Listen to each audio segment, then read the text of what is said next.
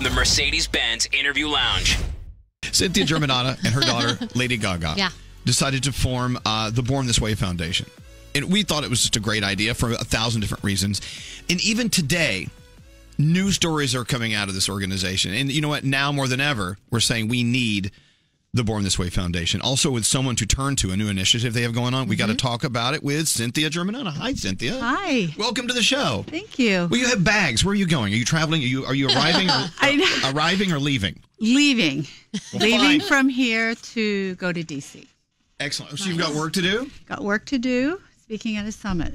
Yeah? Yeah. So look, since the beginning of the Born This Way Foundation, what was the original goal, and are you seeing progress going toward those goals? Yeah. So the original goal of Born This Way Foundation was 100% my daughter's idea.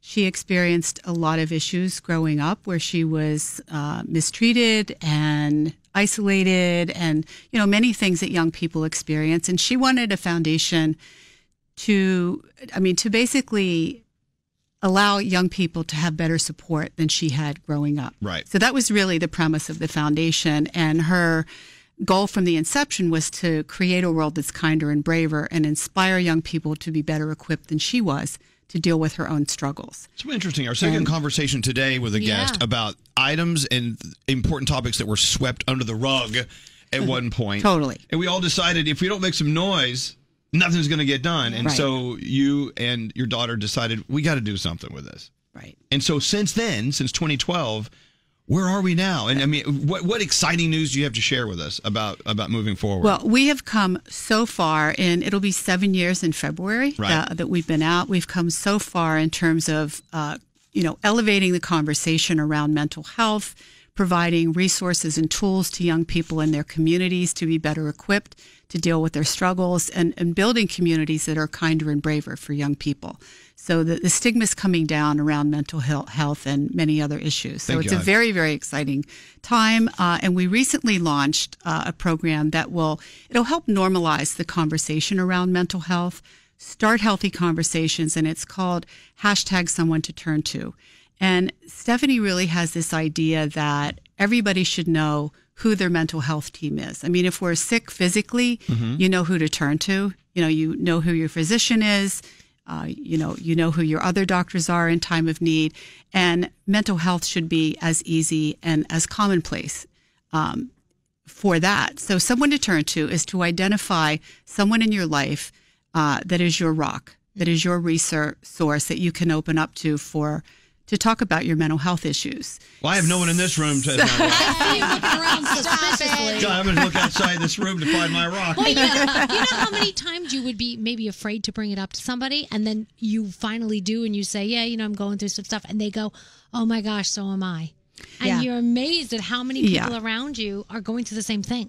I think it helps open up that conversation when you tell your own story. Yeah. And that's the power of this, is identifying that person and then sharing it with us on social media. Yeah. So we're very, very excited about this. And, I know, and we're modeling it ourselves at the foundation. My someone to turn to is my sister.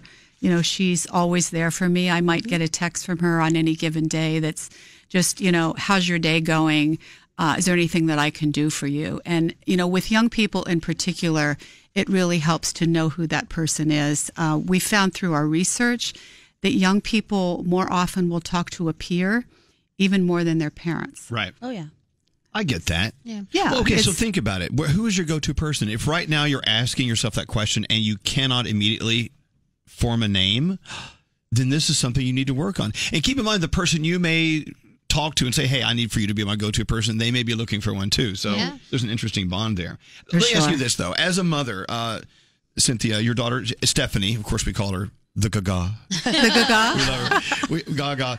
As a mother, and Danielle as a mother, when you have kids who are going through what Stephanie went through and what your kids could potentially go through, that puts you at a space where you may sometimes feel a little helpless, like the world's much bigger than anything I can do for my kids sometimes. My little one, who's 9, he gets anxieties a lot. And I see a lot of the things that I have felt over the years in him. And I think, gosh, when I was his age, I wish somebody had known to maybe have me talk to somebody. So I actually did that. I was like, you know what?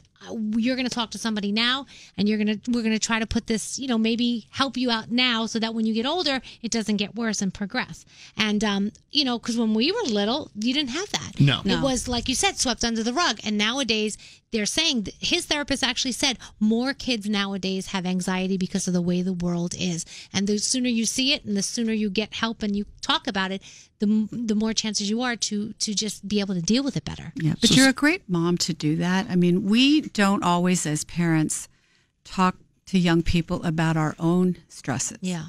Which I think is an issue. See, I never thought my parents had stresses. Well, right. We want to appear so strong. Oh, exactly. And, it's true. I mean, but it's more damaging, I think, to them because they think that they should be as strong as we are. Right. And it's kind of these intergenerational differences. Also, my mother didn't. It was kind of like, well, suck it up and snap out of it. And that's not the way that it works. Pull yourself together. Pull yourself together. But there's so many stresses on young people today. Right, and it's so much easier just to shake someone and say, pull yourself together. Pull yourself, right. Well, and also it works two ways because, I'm at an age when some people younger than me actually are at an age where their mom and dad, their parents are going through a part of their lives where they are seeing anxiety creep up and take advantage of, not take advantage, but do it, rear its ugly head. Exactly. Yeah. And so, always being on the lookout for everyone in your life. Just say, hey, wait a minute, let me sit here and observe what they're saying and what they're doing. I may see that they may need just a friend right now.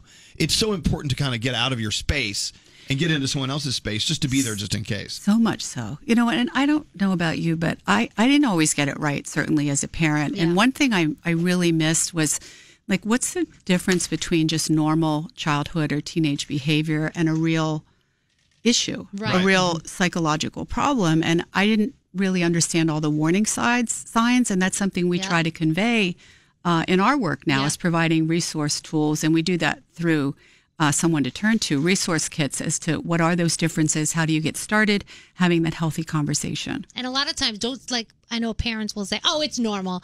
You're getting bullied in school or you're getting picked on. That's normal. Yeah, Scary's parents told him to snap out. Yeah. I said, suck it up.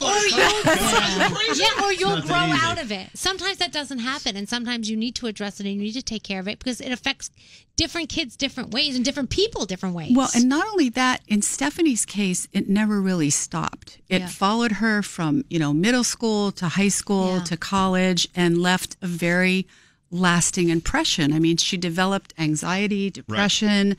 I'm assuming still experiencing some of these things today. I mean, as we all are, it hasn't gone away. Yeah. I mean, I think there are, trauma responses that get created from something like that for a young person who doesn't really know any better and just wants to be liked. Yeah.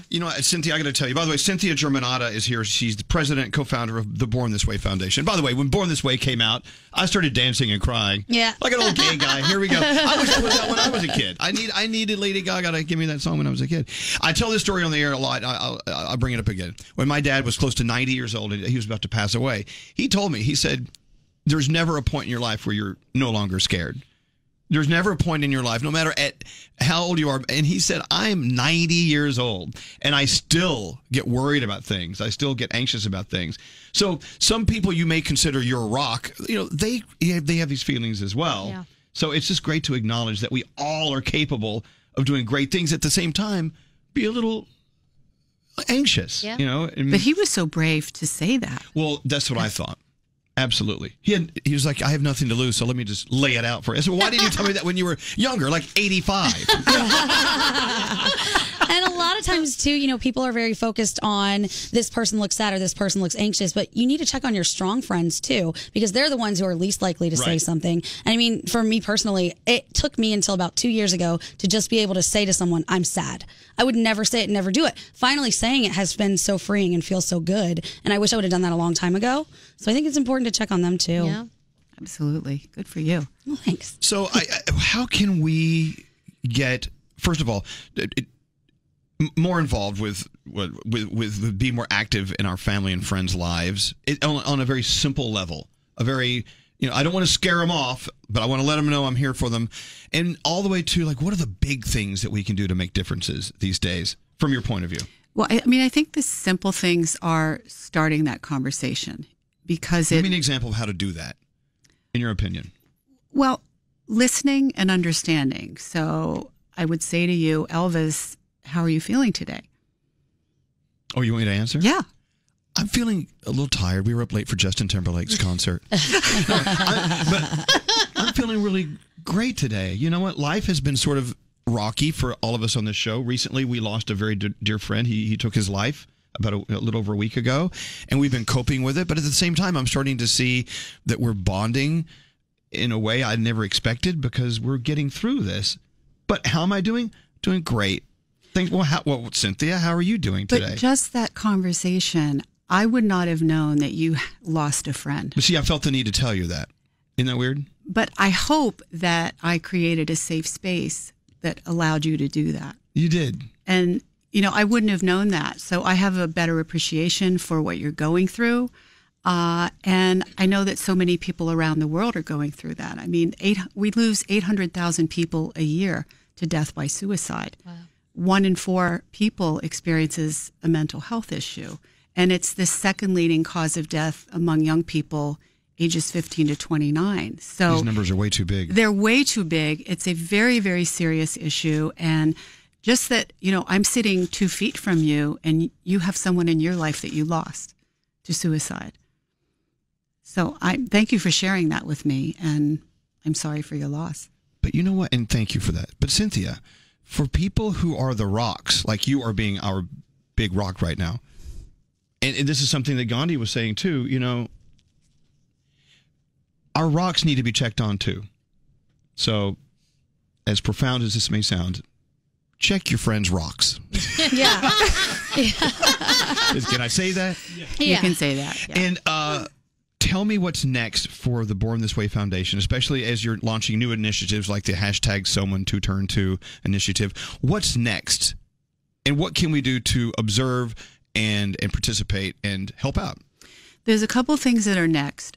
One is more broadly working on global mental health and really making it a priority on the global stage. It's the least funded area in terms of global aid, and yet it's so prevalent. So we're spending a lot more time on that. And secondly, we will be doing something very exciting with Stephanie's Vegas residency, and we will be setting up in the Vegas community the whole time that she is there, and really hoping to make a difference in that community. Wow. With pop-up events, with various events around kindness and bravery and mental health, and we're so excited about it. Well, we so appreciate, Cynthia, everything you and everyone at Born This Way Foundation is working hard, and you're flying to Washington, D.C. to talk to people that need to be talked to, obviously. Yeah. We would like to make a contribution of $10,000 to the Born This Way Foundation. Wow.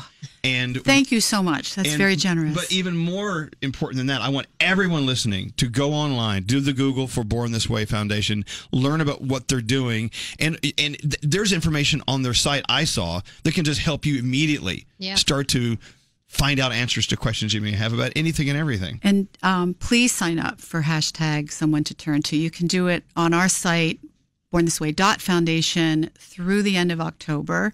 And one lucky winner will get some goodies from Born This Way and a call from me to have a nice conversation. Excellent. That's awesome. You're going to have a rock give you a call. Yeah. By the way, hashtag Someone to Turn To. There's no TOs. It's all the number 2. So it's Someone to Turn To. Yeah. So check it out. Cynthia, thanks for coming in today. Thank you for having me. Tell Gaga we said hi. I will. She sends her love. Love her very much. Cynthia Germanotta from Born This Way Foundation. Thanks for coming in today.